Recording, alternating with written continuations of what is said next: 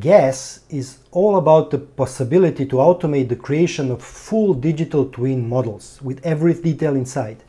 And it is based on several concepts, so I will try to slowly introduce them one by one. And I'm sure you will have a ton of questions and doubts, but I beg for your patience since I hope that most of your questions will be answered when I introduce some of the following concepts, and most of your doubts will be settled in time. Now, the software is still very much work in progress, and it will take a little bit more time before I give it to you for testing. But only people in the mailing list will get that information, so be sure to subscribe to this channel and go to the gaasworld.com or gas.world and join the email list. So you will be then among the first ones that can test this. And now, without further ado, I will give you a first look and explain the very first concept of GAAS, the so-called pull and populate, or more accurately push, pull and populate, which I will elaborate in a minute. So welcome to the first look of GAAS. Everything I show you today will be a work in progress, so everything might look completely differently once you get to test it. But I will show now only the first concept, which is called push, pull, populate, and that's the basic concept from which the GAAS was born. But there are many others, and I will hint at some of them, and you will see some of them in the future. Here it is, GAAS Lite. This is the very first user interface I made. Again, it might change in the future. Here we have the basic three concepts, which are the base and which are all these positions. If you've seen some of the videos or some of my explanations, this push-pull-populate concept is made so that you can save only the positions of elements in your model, and then you can populate and generate what you need when you need it and only where you need it. And these so-called assets, or gassets as we call them, can be fixed, they can be parametric, they can even be pulled from Grasshopper Definitions, but you will see that all that in proper time, some of that even now. Here are some of the samurai. I will not explain the concept of samurai now. It will be mentioned very soon. And here are some of the gassets, some of them I might use now for the explanation. So we'll start with a simple one. I have some rotoblast pillar here, 2 pillars, spider. Okay, what are those? Those are fixed assets. What does that mean? That means that they're simply Rhino files saved somewhere else. And I'm going to pull the geometry out of that Rhino file and populate it over these positions. So I'm going to enter this spider gasset. I'm going to press on populate here, and I'm going to select these positions. These are simple polylines with 3 points. I'm going to populate that. Right now I can see that I flipped the positions for some reason. There is no problem. I can go here and I can delete my asset. I can see that one block was generated.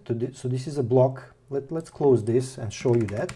So when I created an asset, an automatic block was generated. It has an ID of that asset because assets are identified by ID and not by name, and it populated it. Now when I delete it, I can delete the block and all of its 20 instances, and I can select all my positions and I can say flip, and I can repopulate my asset over those positions. As I said, this is a rotoblast pillar. Here we can see. So what's cool about this? The cool thing is that you can have thousands of these in your project, and you can save only their positions, and you can then manipulate them in real time. What does that mean? Here I have 4, 5 levels of detail.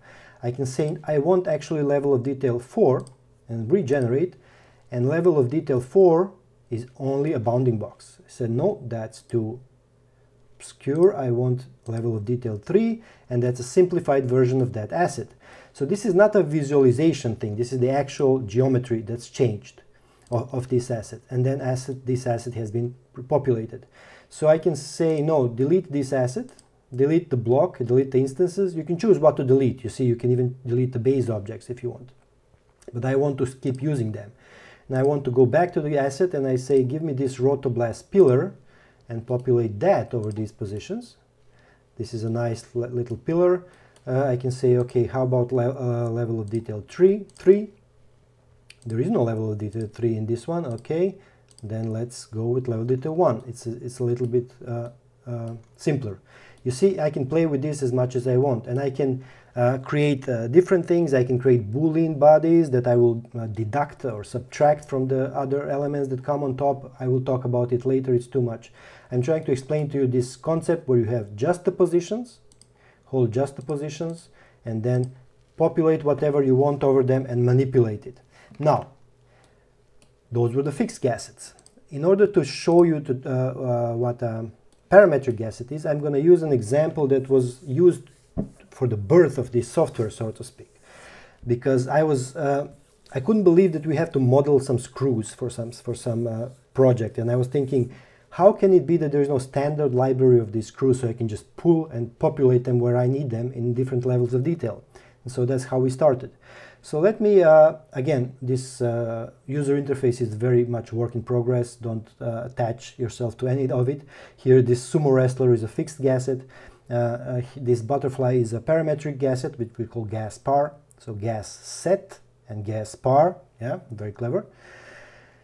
And I'm going to choose the so-called samurai.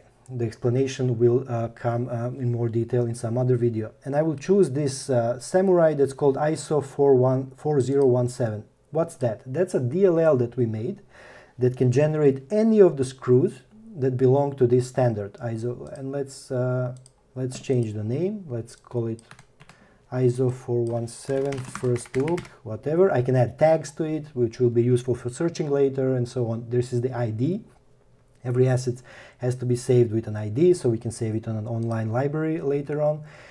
And then I can try to populate this, right? So let me populate this over our positions and see what we get.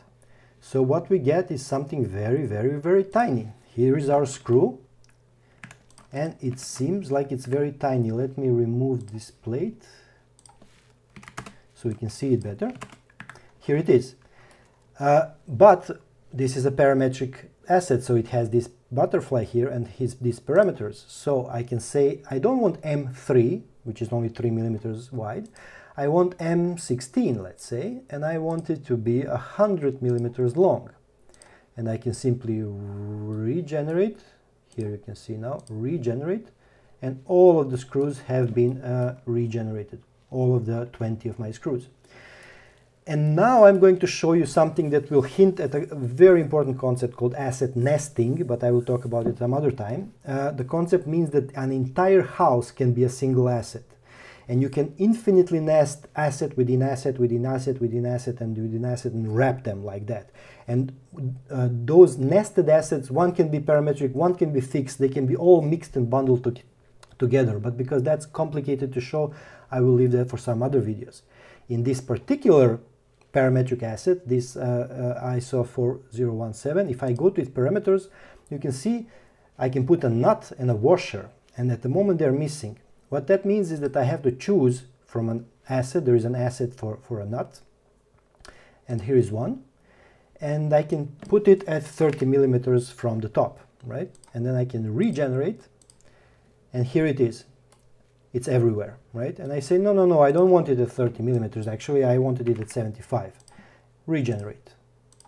He put it 75, right? And then I can say, there is a washer here. Let me put a washer. Here is a washer asset. And let me put that at 30 millimeters. And then I can say regenerate. And here it is. And this washer is an asset in its own. So even though it is nested within this asset, I can find it.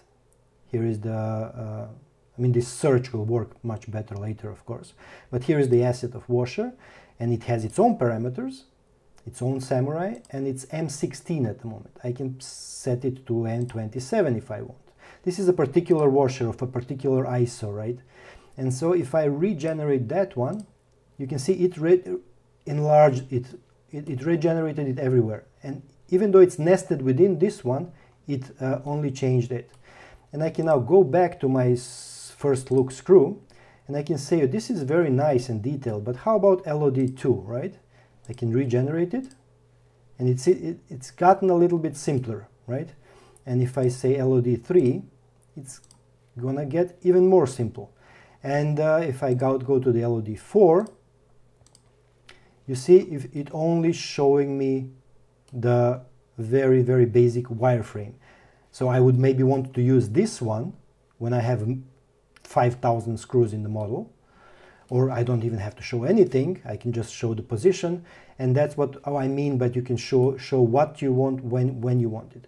And right now there is no mechanics inbuilt that from these 20 that I only choose 3 to show in a particular way and other 17 in a different way, but that will come. That's my idea, to maybe choose a room and then show only in that room everything in detail, and outside that room in low detail and so on, but we're not going to concern ourselves with that right now. So going back to LOD1, and now you have seen how the parametric one works. The interesting thing about this, and I have to show it in a different way, is that a fixed asset was a Rhino file, pure Rhino file. I will show it to you. So that fixed asset was this Rhino file, and you can see we can prepare it and give it different LODs. It doesn't have LOD1, but we gave it LOD2, we gave it LOD3, and we gave it LOD4. And this is what you saw there when we regenerated it. And this is simply, it pulls from this file and wraps it in a block and then populates it, and then it can update that in time. But what you saw with this screw is a Samurai.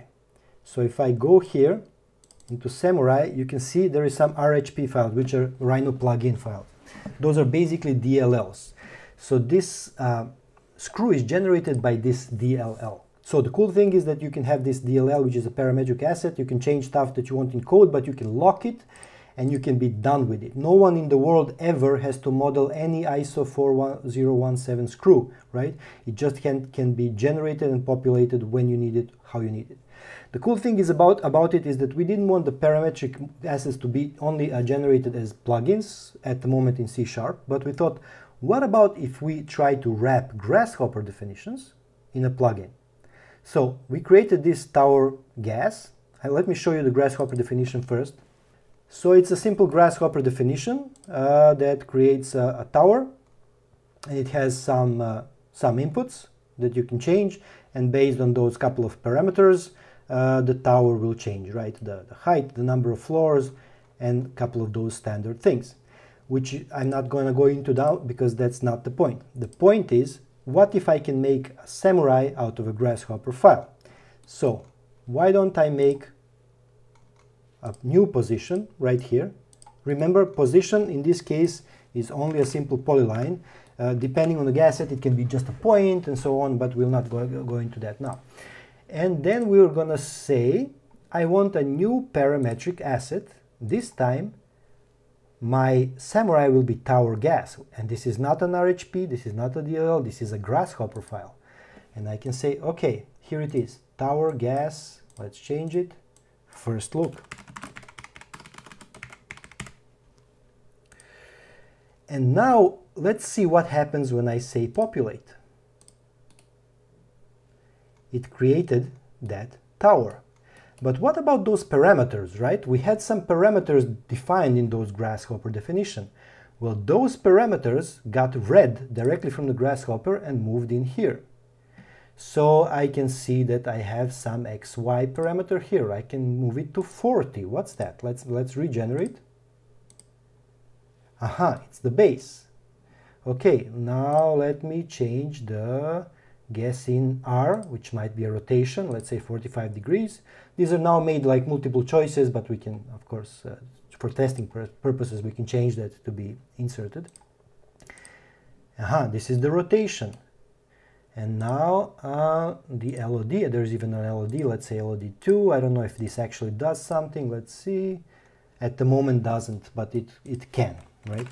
So what is the point? The point is that you can create a Grasshopper definition, and just by simply choosing that Grasshopper definition, it can be wrapped automatically into an asset that someone can take and populate, not over one position, but over 1,000 positions maybe, and can simply change the parameters, and that can be regenerated for all assets. Now I hope I have given you idea about the pull and populate concept. Why is it called push, pull, populate? Because the idea is that all these assets will be in an online library, and you will be able to pull only the ones you need for your project and populate. And when you create some, you will be able to push them to the library and share them with other people. They can be private, they can be public, and so on. But this is GAAS, this is the basic idea, basic concept, and we will talk about other concepts like and how they work, like levels of detail, like nesting, very important, and what is Samurai and how Samurai work, and so on. So thanks a lot and see you soon. Oh, and there's another cool thing I forgot to mention in the video. The units are handled automatically. So that means if you have an asset or you run a file that's in meters or millimeters or inches or centimeters, it doesn't matter. Like I made GAAS so that it can recognize what the units are in the file you're working on and what the units of the assets are, and then when it pulls the asset, it converts into proper units. I find that extremely important because units are a cause of a lot of trouble, let's say. And with the parametric assets, it usually works in much easier way, but that's a long story that we'll leave for the Samurai concept. See you soon. And yeah, stay free.